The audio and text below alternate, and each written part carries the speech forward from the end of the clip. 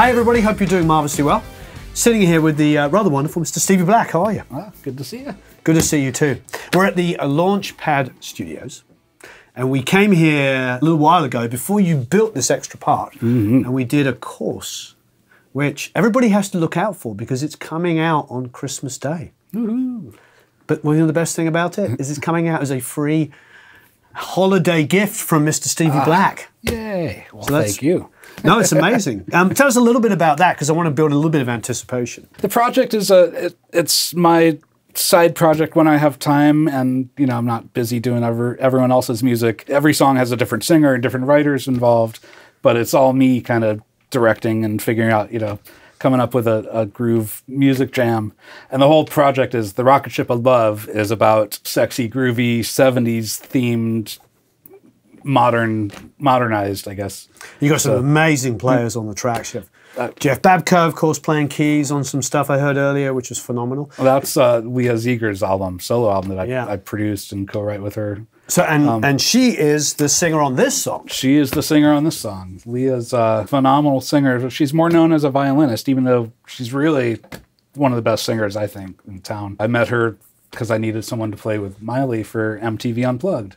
And marvelous. Her name came around. So absolutely fantastic. So if you come back on the 25th, which will be on the Wednesday, there will be a video and a link to download those multi-tracks, which are phenomenal. Because what people ask me about all the time is strings. How do I record strings? Well, that's what you do. That's what you don't just record them yourself in this room over here. I play them. And you arrange it all. And I arrange it. So you're going to get to see inside of Stevie's mind on this one.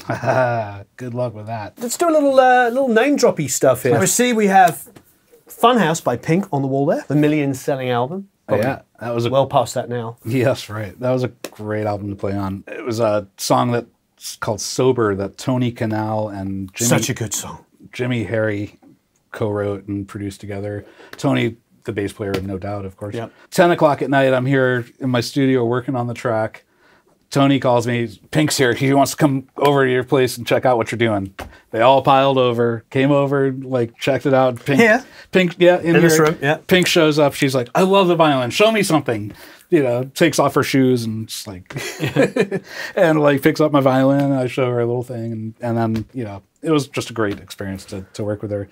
And then we ended up doing that song on the AMAs a few months later, and since then, I've done a few other albums with her. I just did the new album duet with her and Chris Stapleton. Oh, amazing! So yeah. she's an incredible singer. She is. She's the real deal. I mean, unbelievable. I've got some outtakes from that Sober session that you know every one of them sounds amazing, but none of them are the ones they ended up using. I mean, as everybody who's ever watched the video of mine, I'm sure you know, I am the hugest Queen fan, and I remember her. It's about 8 or 10 years ago now. Yeah. Her version of Bohemian Rhapsody, which you can find live on YouTube. There's many different. It's unbelievable. Her and her band just nail it. And she's one of the best singers. Yeah, I agree. Out there, Her song's so good though. We should do a link. Definitely, Eric definitely has put a link to Sober. That's a song that's worth everybody's time. Great vocal, but just great song. Thank you. So give us a little bit more highlights. I mean, I can see lots of nice gold and platinum looking records in there. Let's see. I did a Timbaland's first solo album. Is that the one that had One Republic on it? Yep. Right. I remember that album well. That was, and I did the track with Elton John. So they sent me Tim's beat and Elton's piano and said, do something with this. Oh, I was like, oh my God, that's terrifying, but also a dream. What exactly. a dream. So fun, so cool. Oh, you know, congratulations. Yeah. I also realized that I need to mix my strings as best I can sound them before I send them back. Otherwise, they might just end up how I send them. Yeah. Yeah. I think for me, when I get strings to mix quite often, I trust the arranger and the engineer who recorded them because I think that they have the balance the way they want it to be. Exactly. So, that was one thing I learned on that session. Yeah. Oh, okay. They don't sound exactly how I would have done them, but you know, they sound good. Been fortunate enough to work with such a huge variety from like Joe Cocker and Cher, Foreigner. I've done some stuff with them. Matchbox 20, they were great guys, you know, and Rob's solo album also I've worked on. Wonderful. That. I can see a Spotify playlist under here. Yeah, right. We'll put a Spotify playlist up. I've got one with everything I've got on it. that I've played on. So. Okay, well then we're going to get that, and we're going to copy and paste it below. There you go. Wonderful. But I've also been, done a lot of like Hispanic music and hip hop and yeah, see the Latin Grammy, Grammys. Yep. Yeah. I love how strings can fit in every style of music. Yeah. I will say there's just something enduring, something so satisfying about the fact that, maybe rock guitar comes and goes. It's hip this week, it's not hip that way. Sometimes I hear a funk track, and for about 6 months there's funk guitars and lots of pop songs. But strings, they just bring so much class, and they can do so many, they can fulfill so many roles. Because the complexity of all of those instruments, even with you just recording a quartet, there's 4 individual instruments that have totally different frequency ranges that can just can convey so much emotion. Oh, definitely. And they'll never go out of style. No, that's true. And they're so, you can't copy in the MIDI. Yeah. You can't quite get the same kind of feel, which is good for me. That's fantastic. And ultimately, you always need somebody who can arrange the parts. Exactly. So being a great keyboard player is a good start, but understanding how things I get relate. String arrangements from keyboard players, and it's like 2 hands. Yeah. Always 2 hands, Yeah. more notes than a string section would ever play. Yeah. Yeah. Yeah, absolutely. So if you're a keyboard player and you're writing a string arrangement, think about the 4 people that are going to play that for the quartet. Yeah. How many notes can they actually play? And what notes are really important to stick out, and what notes are just going to muddy up the vocals. Sure. Where were you born? Where did you come from? I was born in London. My parents were American that happened to move over there for 6 months, and I popped out and grew up in Ohio, small town called Oberlin, which is a very liberal arts college town, great music school there. My father was a piano professor, and my mom was a singer. They met at Juilliard, so I grew up with the music in my head, in my bones. Did you go to music school and end up out here? What was your journey? After high school, went to Berklee College. 2 years into that, I took some time off and moved to California to study with David Grisman, jazz mandolin virtuoso. And then I went back to Boston to finish in college, and the violin teacher was like, well, I'll show you some mandolin things, but you have to learn to play violin. So I didn't pick up the violin until I was 21. Oh, fantastic. Yeah. But now that's one of your main sources of revenue. Exactly. Yeah, a player, but also obviously an arranger, and the fact that I consider myself a musician. Like, I'm not. I play guitar, I play bass, I play pretty much anything with strings. But for me, it's all about the music. It's 12 notes, and it's all the way you put those notes together. Fantastic. On whatever instrument it might be. Then I presume you came back to California, or was there a little journey in between? After went back to Boston and graduated from Berklee, I moved back to San Francisco, actually. Was touring in a few bands, toured with Dan Hicks, who passed away a few years ago, but he was a legendary 60s San Francisco, artist. Toured with Vince Welnick, who was the last keyboard player with the Grateful Dead and used to play with the Tubes. I had Steve Kimmel in the band, and so very San Francisco, very San Francisco.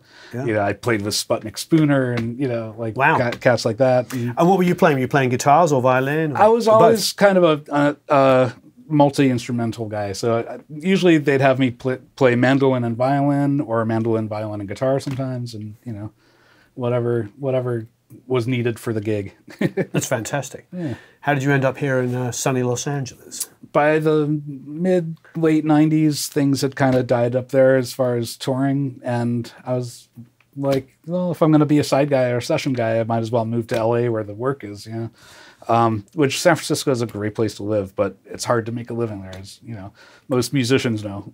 Yeah, absolutely. And LA is just, has a lot more opportunities in that sense. So I moved here in 98. One of the first people I hooked up with was Mike Elizondo and Lyle Workman, and those guys kind of turned me on to some work, and introduced me to some other people, and started getting calls for hip hop albums. So some of the first artists I was working with in 98, 99 was Snoop Dogg, Ice Cube, fantastic. all sorts of, And were you doing string arrangements or? At that time, I hadn't picked up a cello yet, so I was still doing violin. They'd have me come in and kind of do arrangements, but do it on the fly. And the hip hop thing, it was either like an 8-bar segment or a 16-bar segment.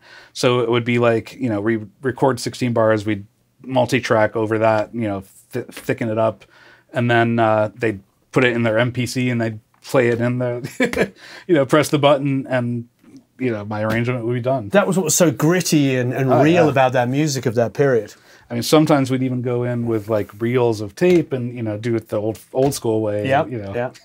Which was always a bit of a nightmare for me because then I'd if I messed up, I'd have to wait until the tape rewound and everything was 3 times longer than than it is with digital. But it sounded great. It is strange remembering those days, isn't it? When we used to hear come back, and you had that sort of 20 seconds to think, oh, I've got to punch in. But then if you made a mistake and you know exactly what it was, you'd be frustrated waiting for the beginning of the take. That whole 20 seconds was seemed to last forever.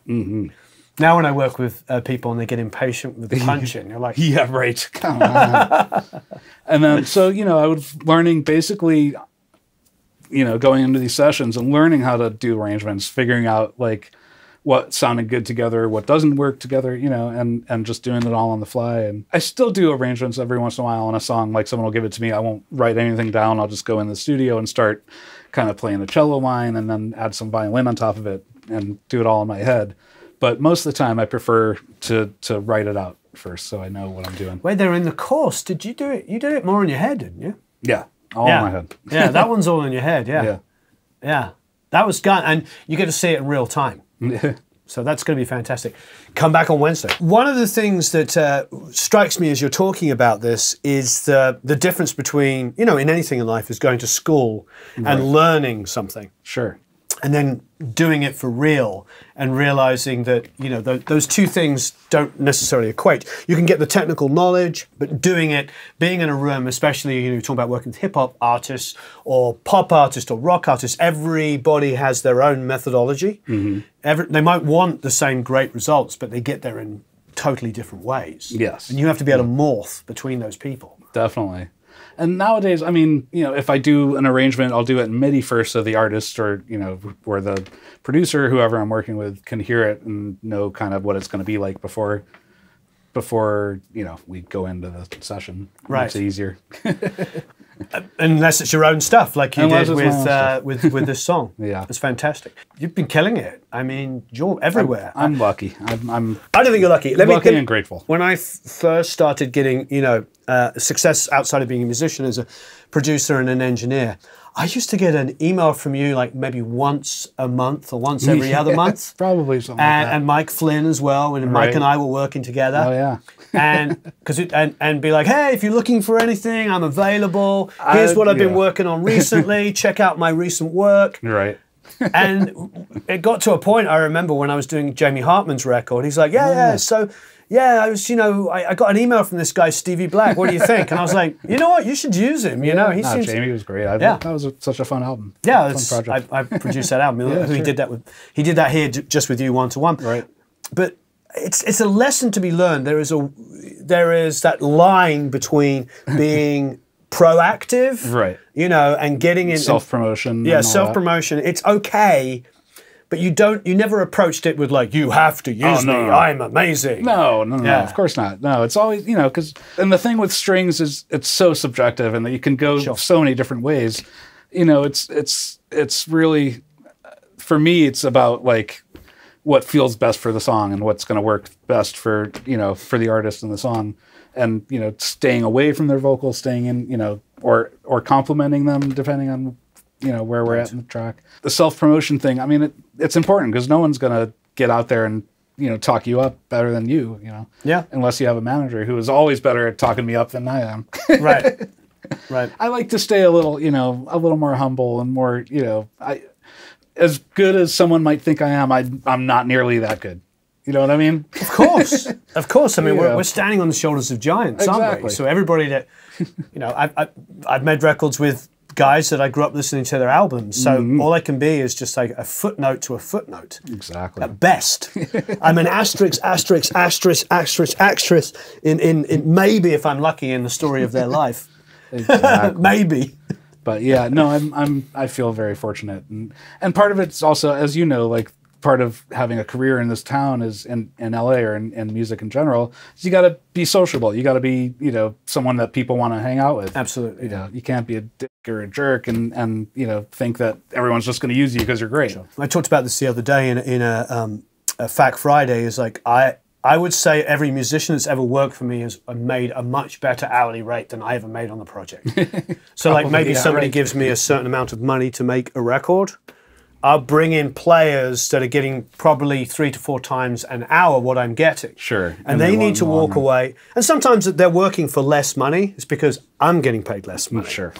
But if you get all of these players around town thinking, oh, you know what, Stevie's a great guy, he rewards me, he pays me well when he can, then you build a lot of goodwill. Oh yeah, exactly. Yeah. So. Or, you know, I'll do you a favor, you do me a favor, and that, you know, comes around as well. Definitely, definitely. And I'm happy to do that with, you know, good friends and people I work with. So. Marvelous. With the quartet, you've got presumably 4 mics set up, but you've also have room mics set up. Well, am I playing it or are other people playing it? I think it's when you're playing it, so you're moving around. When I'm playing it and moving around, I use basically a U47 as a close mic, and I use a Telefunken, say 70, which one's the stereo Telefunken there. Also a tube mic. So I do want to say all of this is going to be in the course, by the way. You're going to see all of this in the course. So you can watch this and you can download it for free on Wednesday. Have I said that enough? And I end up mixing more of the room usually than the close mic, because it just, you know, it has that space and depth to it that, you know, but the close mic's good to have as, you know, if you want to add some grit, or sometimes the mixer will just, you know, want a really close cello and kind of far away violins, that kind of thing. So it's nice to have the option for whoever's song it is.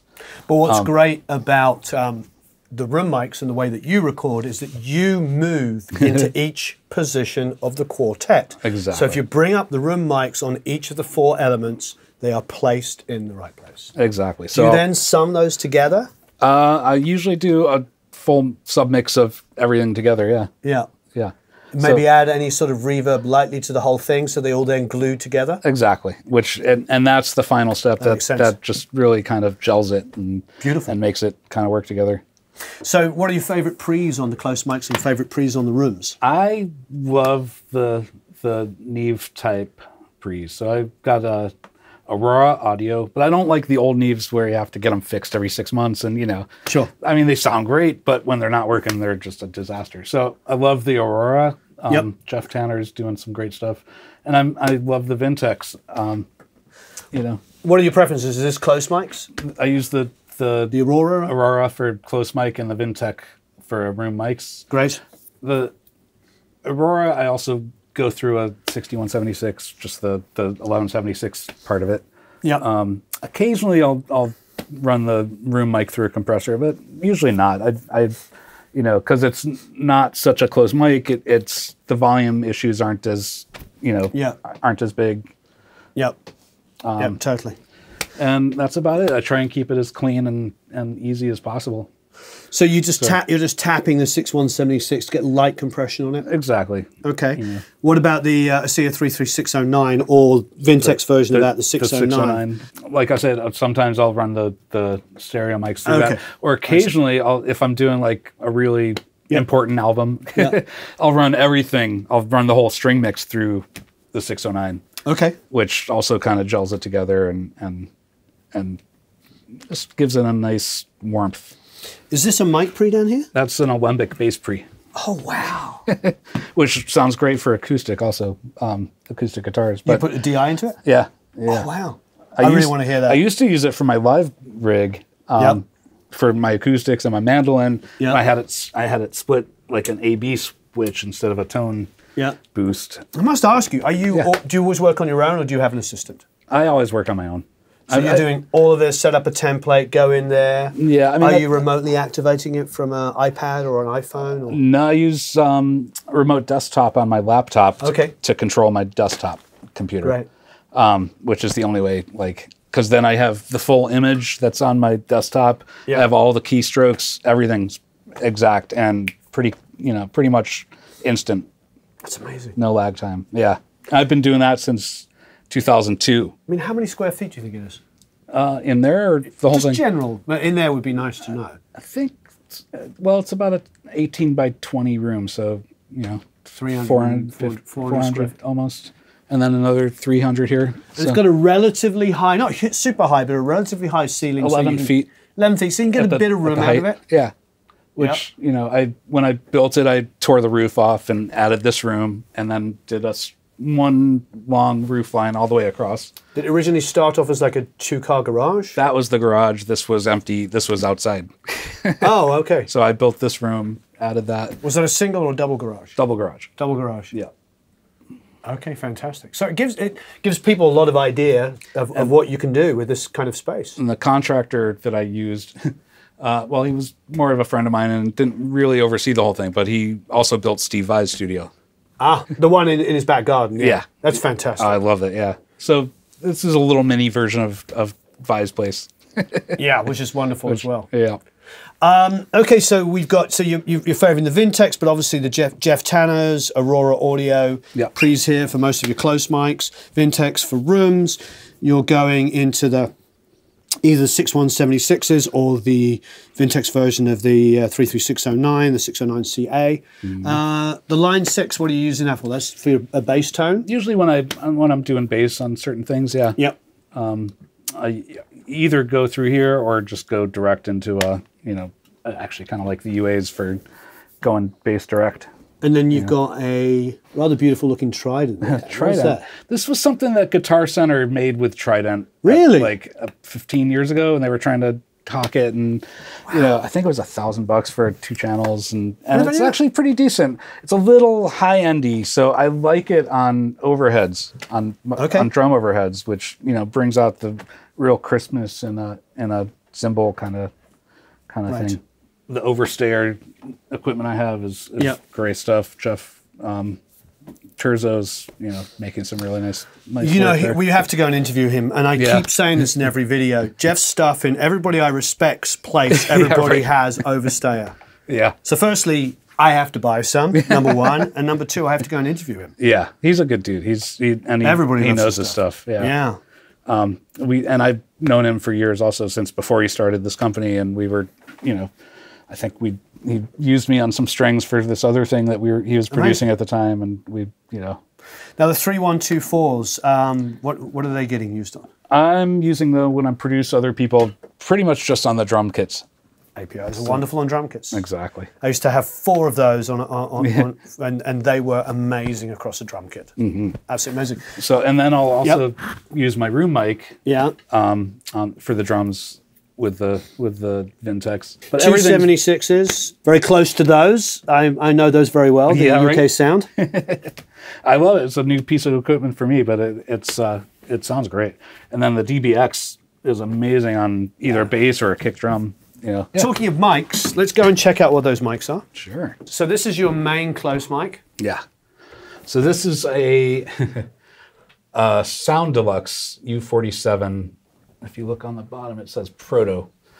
It's the prototype that David Bach made out of all original U47 parts. Oh, wow. How long have you had it? I've had it about 10 years, 8 or 10 years. A friend of mine was working at Sound Deluxe, which is a audio post for TV and film. Yeah. And they had these in the closet. Wow. And he's like, this has to be used. A friend of mine needs it and should buy it. So I ended up buying it from the company. That's absolutely amazing.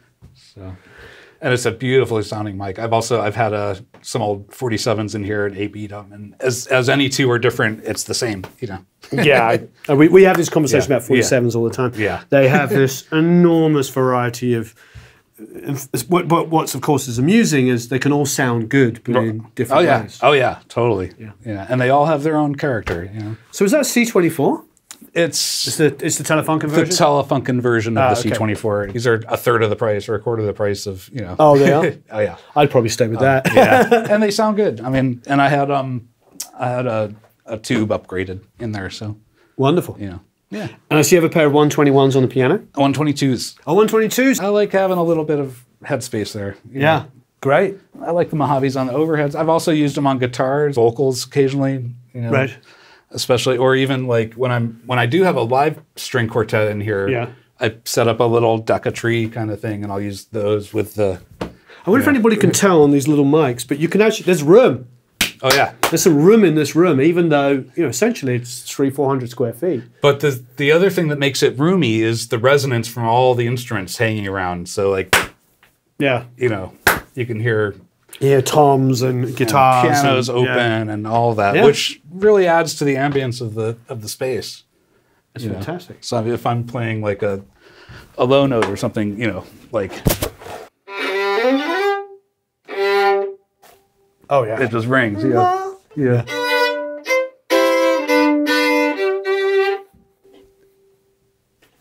It's amazing. Before we get into all of those stringed and drums and all this stuff, you got a sitar sitting over here. I've got a sitar. That's quite an adventurous thing. Yeah. This is fun. I've had this for many years, and I just recently broke it out again. But yeah. But even better than this is the Estrage. The one hanging. Oh, yeah. Yeah.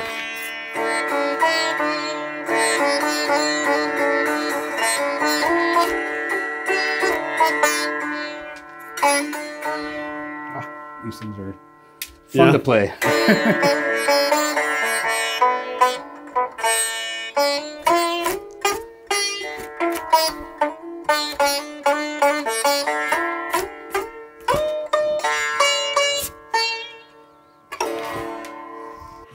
That's a whole different ball game. I'll leave you to play that one.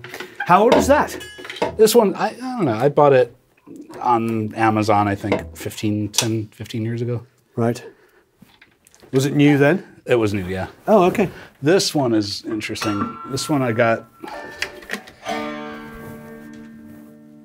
Lyle Workman bought this when he joined Beck's band to tour. Yeah. Because Smokey Hormel had one. Yeah. And Lyle's like, I don't know how to use a bow.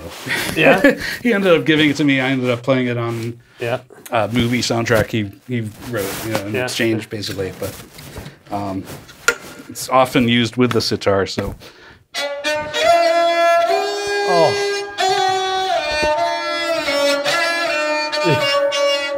The Beatles. And George Harrison fans here? Yeah, right.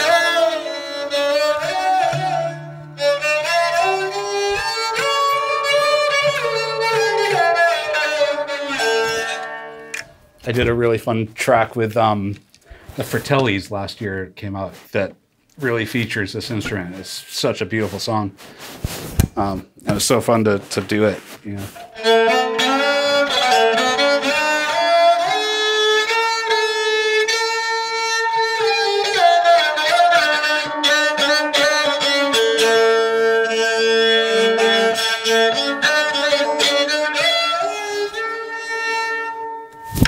I'm probably, my technique, if you talk to some schooled Indian artist, I'd be horrible. But, I get a tone out of it. And we do what we can. But that was beautiful. Oh, Absolutely fantastic. It's a fun one. I like that. I see you have a sitar guitar up there. I have that too, yeah. I have one of those, and Eric and I always joke about it. We can never actually find a song to put it in. Yeah, right. It's like, you start playing, this is so cool, and then These are fun. This is a mandolin, mandola, and a mandocello. Both of these are over 100 years old now. Wow. Gibsons. And this one was made for my old teacher, and I don't think the company Kentucky made any more than like 4. Wow, that's fantastic. So you can be your own mandolin orchestra. I have been. Mandorchestra. One of the last Leah Ziegler song that we released has a mandolin quartet, and then it turns into a string quartet. Oh wow.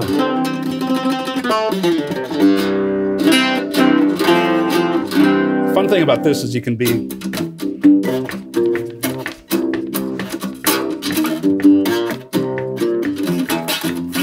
You can do bass lines, or you can be a rhythm.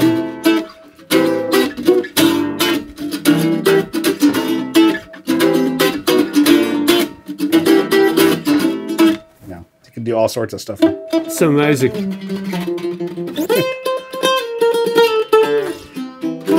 Or you can do a bluegrass spin. It's so amazing. You're moving between all kind. I mean, because look, just to say we just start here, for instance. We start here with frets about, you know, whatever that is, right? A centimetre between, and then you end up over here. Exactly. You're probably, I mean, this is where you need a well-developed ear, because it's not always just about, like, you know. Oh no, yeah. You need a well-developed. I mean, some of it's muscle memory, like, right? But yeah, I cheat a little bit and, you know, put fret lines where I don't blame you.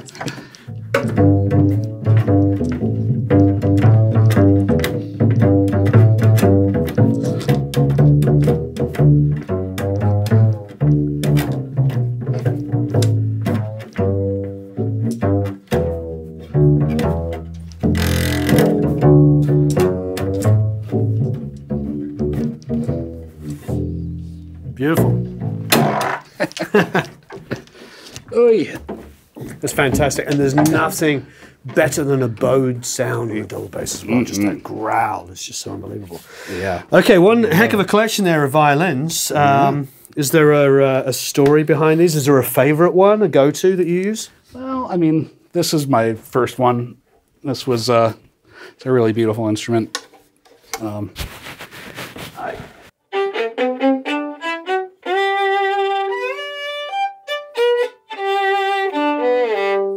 It's just a, you know, a lovely sounding instrument. Nothing really special about it. Who's it made by?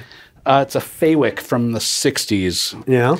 Which, from 69, it was I see the date. A company in Ohio that they imported the wood pre-card from Germany, and then they put it together there and put their name on it. And oh, okay. Interesting. so it's, you know, and then this one is similar. This is a 5-string I bought. So it goes down to viola range. I can't remember the company on this, but Nicholas Perola. No, that's not it. But which for a 5-string violin, it's hard to find a good one that plays well and sounds good. So.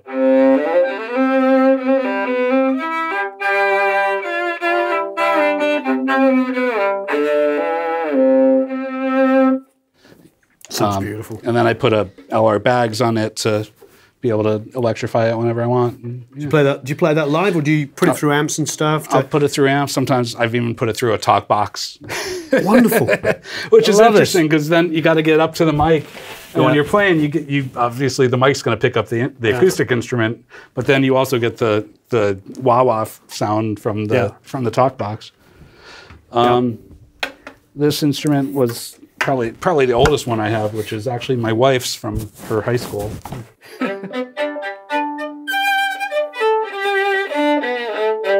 Every violinist I know that comes over and wants to pick up an instrument tend to go for this one first. Yep. Yeah, it's a beautiful, beautiful instrument. Anyways, yeah. Amazing. And then this one here, what's this one? This one I bought at a fiddle competition. Topanga fiddle contest. I used to be a judge. Oh.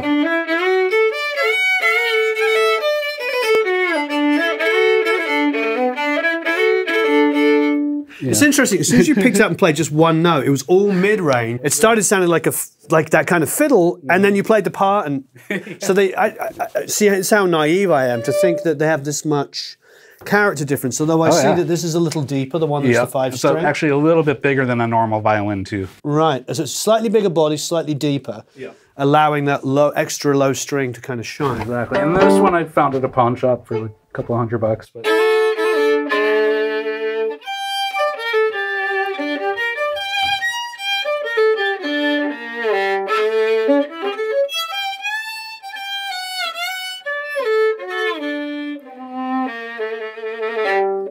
So what is your main tracking violin? When I'm doing a string quartet, most likely I would either use these two or this one and that, and then the cello and the viola. If I'm doing a larger section, I use them all. And that kind of helps give it a different... Because they all slightly intonate a little bit differently. They all play a little different. They have different tones. Good idea. So it really helps. I have a second cello, but it's not here right now. But another cello also that I use, and then for the viola, I can use the 5-string as well to go down. That's very smart. With the viola. Yeah. So here's your viola. Here's the viola. It's just similar to the violin, just a little deeper, a little bit bigger.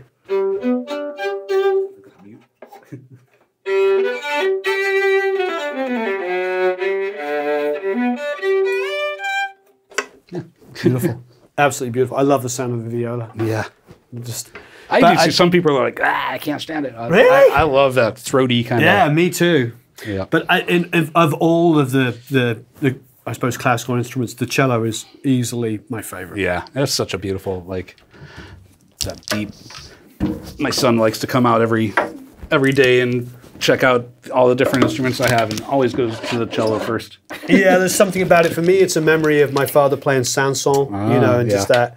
Am I going to throw you under the bus? Oh, I can't play that. I wish. But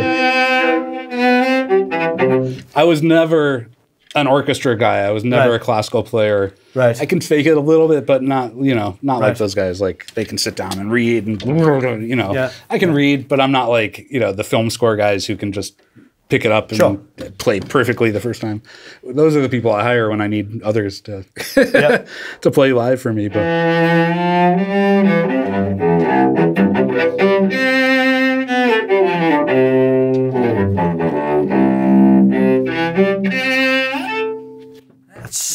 it's just a beautiful sounding instrument.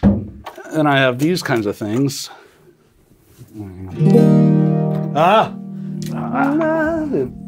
The open tuning square neck lap guitars, which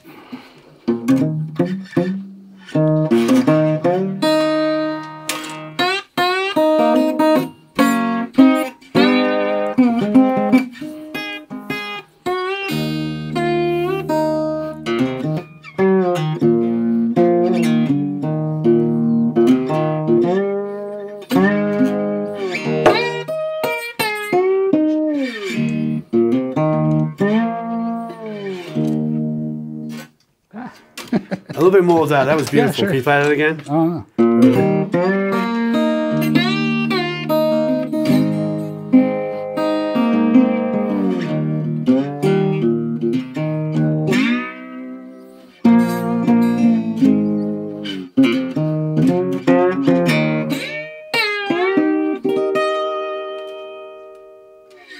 I've never seen anybody play with that that technique of like putting your fingers on it. No, with when you were doing with this kind of instrument, you have to. If you don't,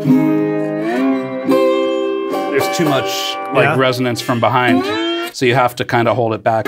Plus, it helps me like if I'm bending up into a note, I can anchor my back fingers so I don't go too high. You know, I don't make it sharp. Yeah. But you're doing these low dead notes? Like that, you mean? Yeah. Very expressive.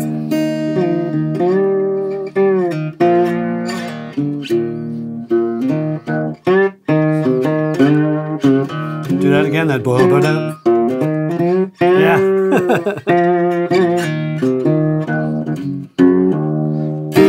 That's really expressive. I love that. A guy named Steve Kimmock taught me all I know about this instrument, and he learned from David Lindley. So there you go. We got, that's a good lineage. So one thing I've shown people who've been playing this for 25, 30 years, I've always shown one little trick that they never know. When you bend into a note, instead of going straight, you bend into it. Oh.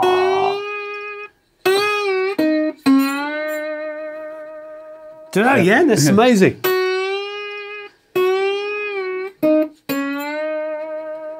So you get the bend, real, like a balloon. It's a sweepy kind of.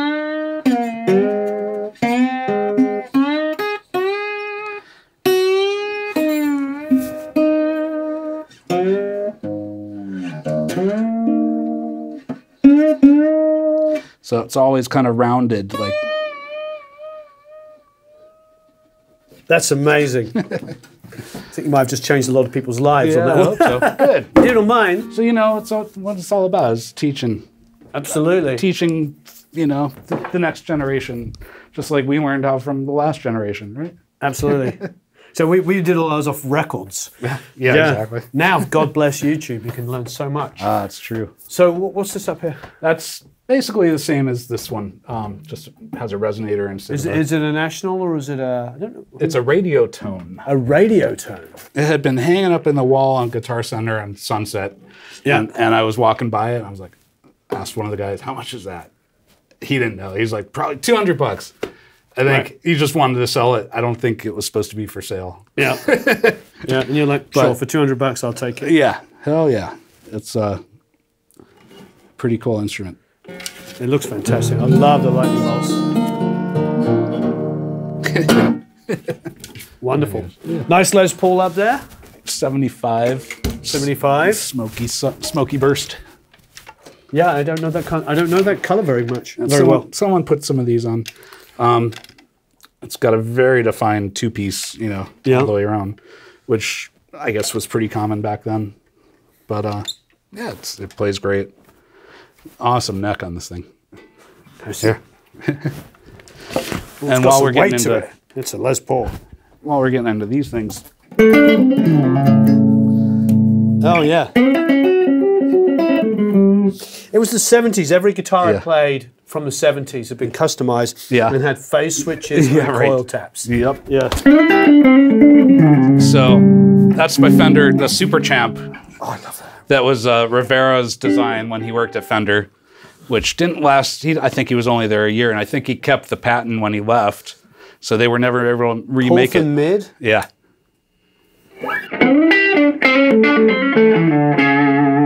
I'm going to turn it out for a second because that's what these amps do.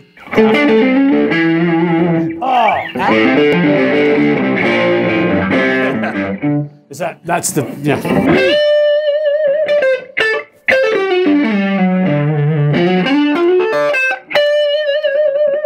Now you want to hear a really good sounding amp. That's so beautiful.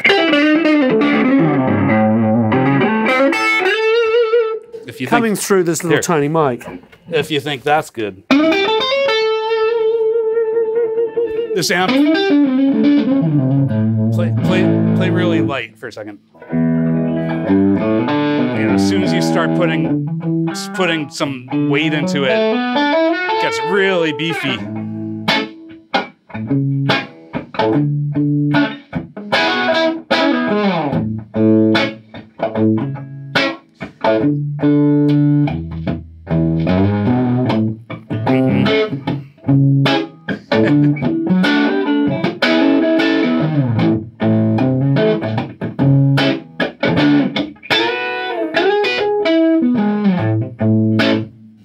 Absolutely fantastic.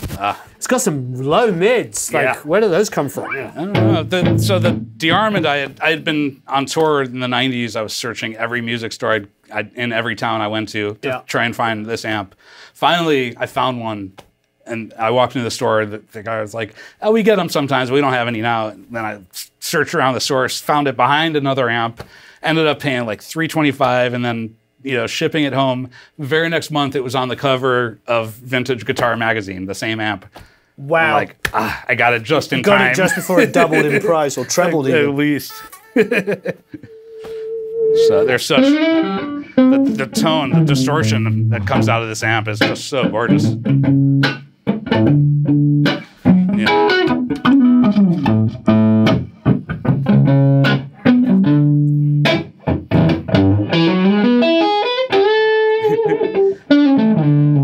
And I had a buddy of mine at Mesa Boogie gave me put a little line output jack on it, made me a little box, line output box, so I can send it into a bigger amp if I want. Yeah. And like that into the JC 120 is huge. Like I used to use that when I was playing at the Fillmore and places like that. What is this? This looks beautiful. This is an old Supro. Here. Let's use the same. I just love how simplistic it looks. Yeah. So it's Supro Ozark. An Ozark.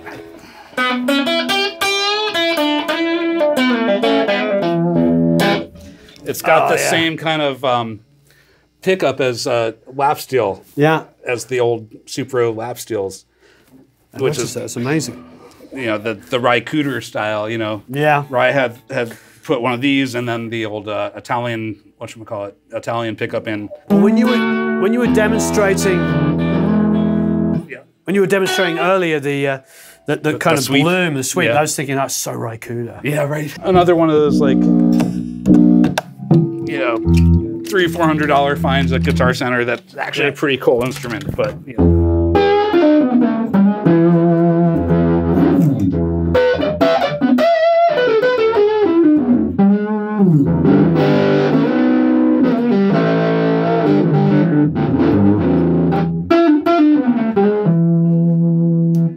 Get a nice little.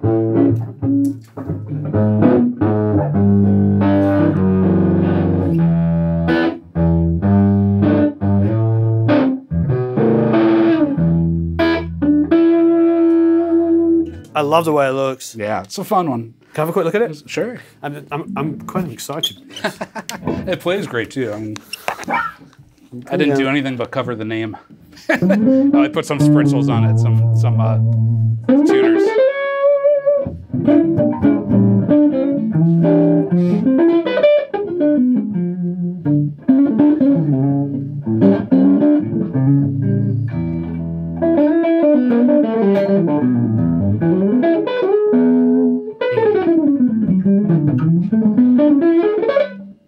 I love it. It's fun, right? It's, Yeah, it looks great. And it balances really well. Yeah. Considering it. And I like the locking machine heads. Did you put these on? I put those on, yeah. Good idea. I love it. It's like it's one of those guitars where it's like, what is that? Yeah, exactly. So it's called a Talmax Art Core. The Art Core was the style, I guess. Wow. Yeah. I'm gonna look out for this. What else have we got hiding around? We have what's this black Strat down here? That's actually a Fender Lead 2. That's been a Oh, little yeah, I remember those. bastardized.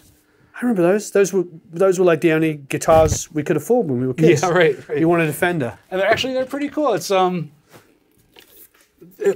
know, it's got a humbucker and a single coil. Great neck. It's an actual Fender, even though someone might have changed the neck, and because there's no logo, and then obviously I love the dice. But if I'm ever playing like hard rock or anything that needs really fast, this is the guitar. Because it's such a short scale and it's easy to get around, you know.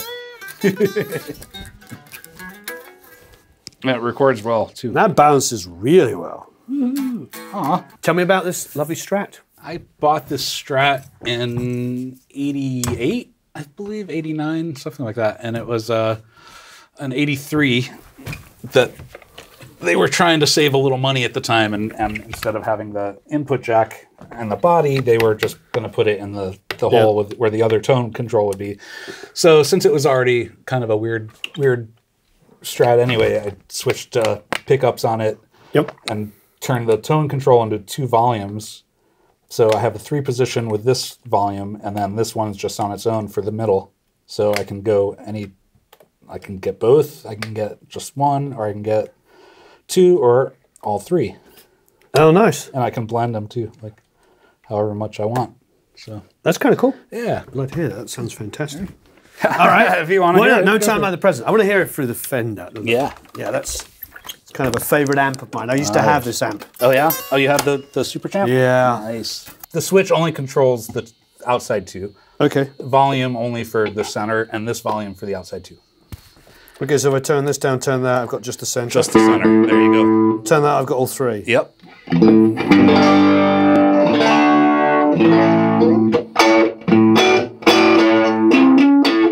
Pretty tasty sound. And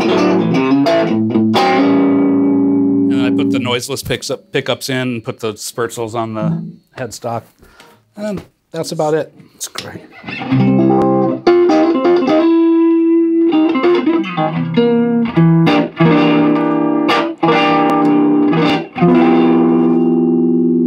And then as far as tone, I pretty much rely on the way I play it and where I'm hitting the strings if I'm using my fingers or just a pick, you know, to get the tone out of it. It's great. Like.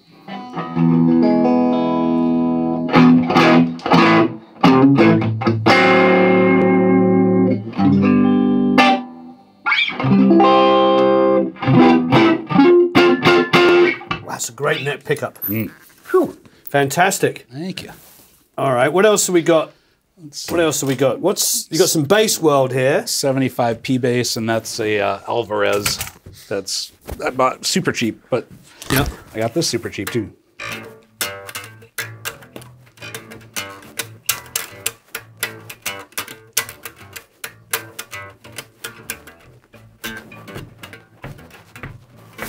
Yeah. Anyways, it's fun. It's got the big fat baseball neck.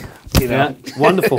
And they're cheap Alvarez, and then what's this beautiful looking Martin? This is a 77 HD 28. It was the second year they started reproducing the HD model. Yeah. One of the best sounding and playing.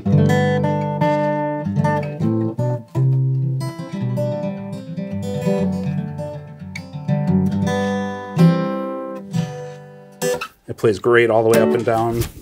It records amazingly well. Gorgeous. I like this.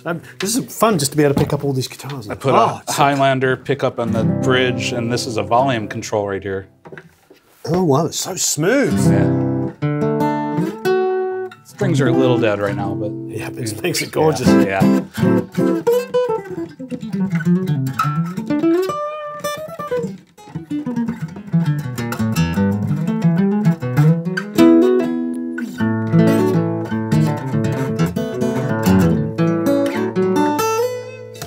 Gorgeous. Gorgeous. We did skimp over the piano. What is this? This is an old 1930s Ronson Chicago piano. It's got a funky kind of in between an upright and a grand sound. Sits really nice in songs. I don't play piano at all, so.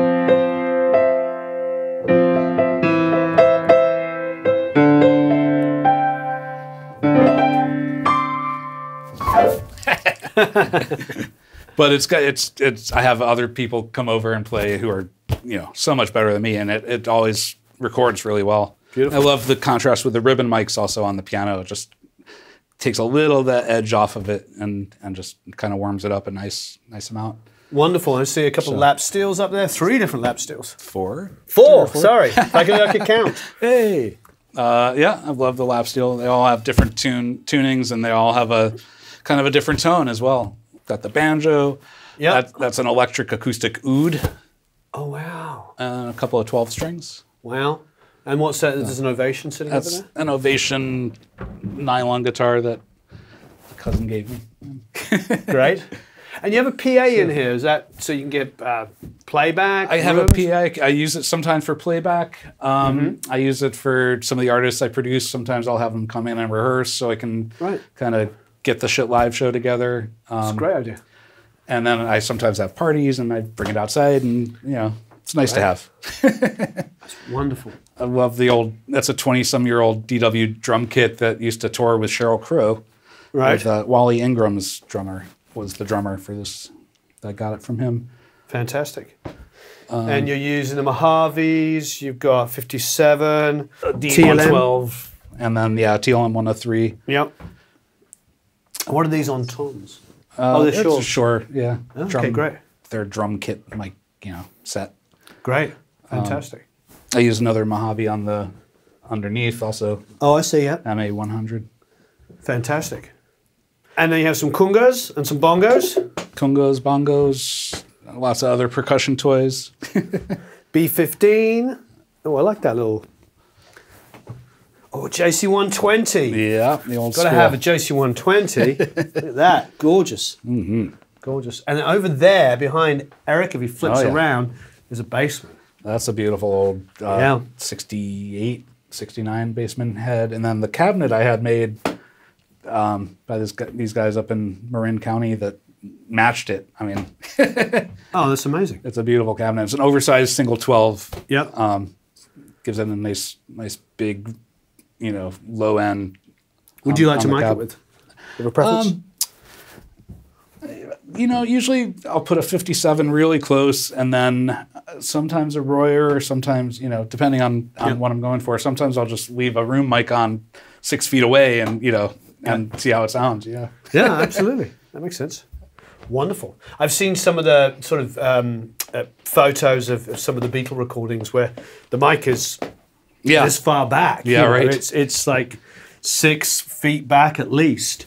You know, because they're worried about SPL, and also they just didn't want it to be like up close sounding. They wanted the low end, but they didn't want it to be a little bit of the bass room. here. Yeah.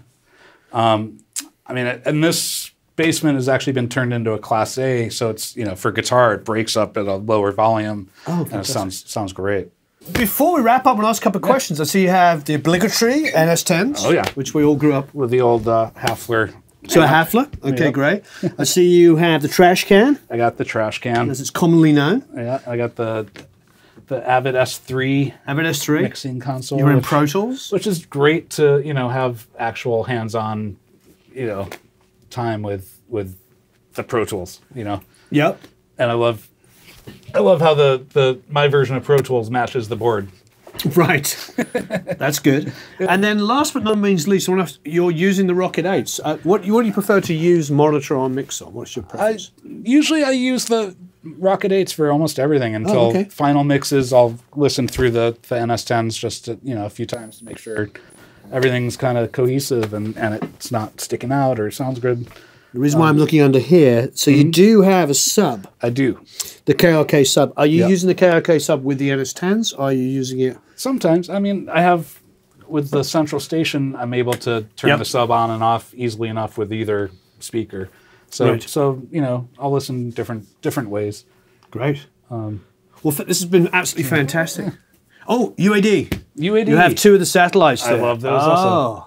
You got 2, so you have a lot of plug-in power. Yeah. Plus, I use that, and I use a lot of wave stuff as well, which is, you know, they're both. Some people love one or the other. I think they both have some great. I agree. Great things. Absolutely. Yeah. Well, check back on Wednesday if you're watching this on Monday. If you're watching this after Wednesday, go back to Wednesday's video because Stevie has very generously allowed us to give away a whole tracking session, which we filmed, and the multi-tracks. So you're going to get to play with them, and you're going to get to know more about how you do all of this. And feel free to do some remixing.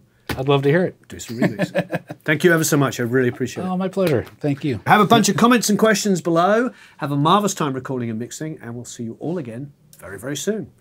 Happy holidays. Happy holidays. Still watching this during the holidays. Yeah.